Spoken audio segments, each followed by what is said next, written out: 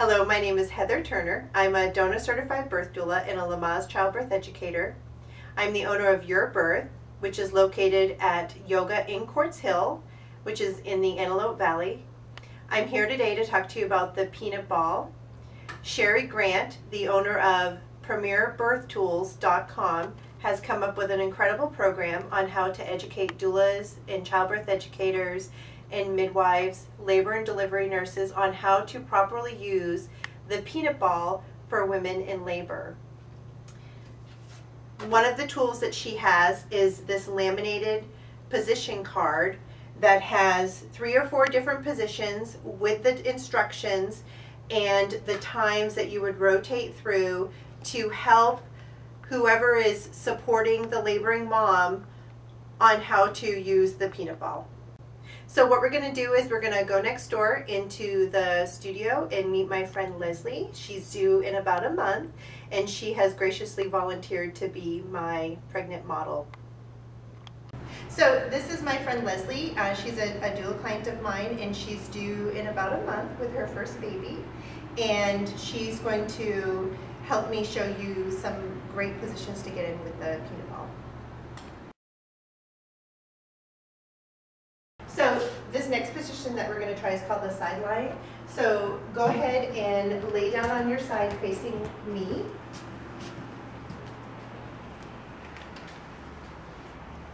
And go ahead and get comfortable, as comfortable as you can. And then go ahead and open up your legs.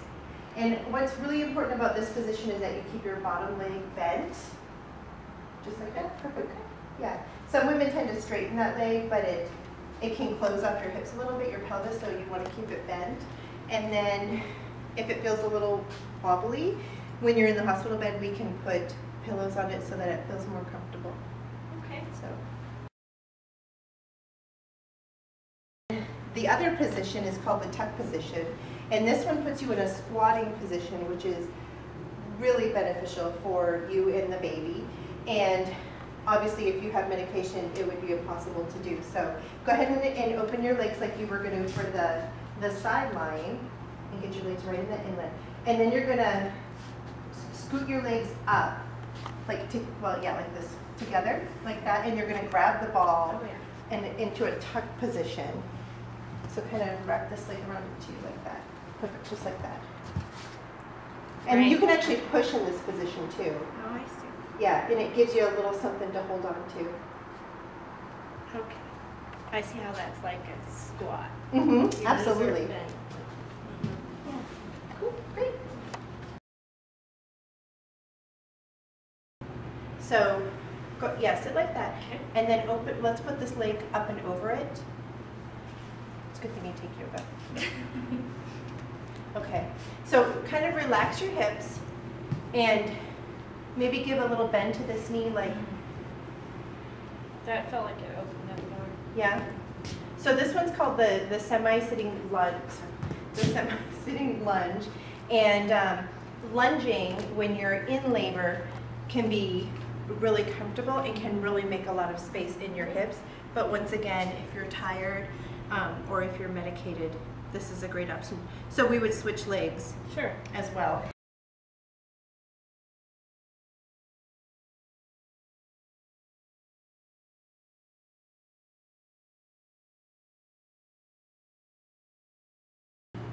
It's called tailor sitting. So what we're going to do is we're going to scoot this knee in a little, more like you're going to squeeze the ball. Oh yeah. Okay. So let's, yeah. I can't get my foot that far.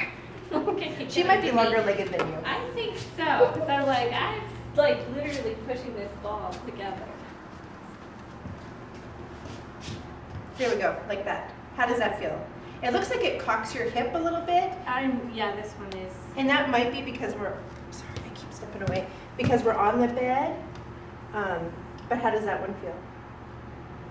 Does it feel okay? Yeah. Okay, so this one is the 70 centimeter peanut ball. Now, this one is only 80% inflated because I just inflated it tonight. So since it's anti-burst, you have to wait 24 hours before you can fill it up all the way. So it actually gets much larger. This is the only peanut ball that you sit on. None of the other ones are designed to be sat on.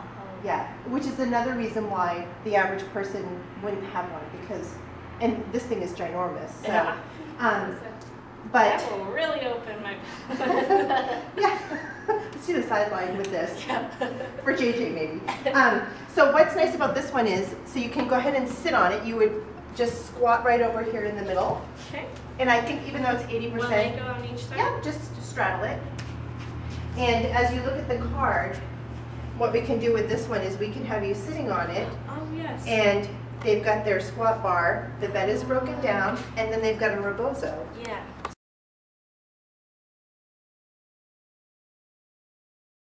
So this can be a really comfortable position, separate from the birth ball, to sit on. Yeah. The trick would be if the hospital has one of these. One of So, these or one of those, one of Oh. this large size. Because this would be tough for the doula to carry along with a birth ball. You know. Really, you don't have 3 or 4 arms like Sheila. I can make several runs though. But, so when we talk about covering them, we can just use a labor gown. One of the hospital ones is perfect. If your membranes are ruptured, we can put a Chuck's pad on there. Works great. The last position that we're going to try is the forward leaning. So what I'm going to have you do is get on your hands and knees, and we're going to put your head down at this end. I'm going to stand here just so the ball doesn't roll off. Okay. And you're going to kind of lean back a little bit so that you've got room, yeah, so that your belly hangs. Oh. So if you were in the hospital bed, we would raise the bed up a little bit, and so that you could probably come off your elbows and maybe let your arms hang like this, so that your arms don't get fatigued. Yeah, that's better. Yeah, and then, you know, if you were having a back labor, your husband and I could be rubbing your back and maybe come, you're like in more of a forward leaning, so bring your legs in a little bit, like come forward a little bit so you're more supported. There we go. Yeah. Oh, I see. Yeah. Okay. Yeah. So once again, the bed would be up a little higher. Yeah. So you would be hanging more. Part of, Mhm. Yeah. Yeah.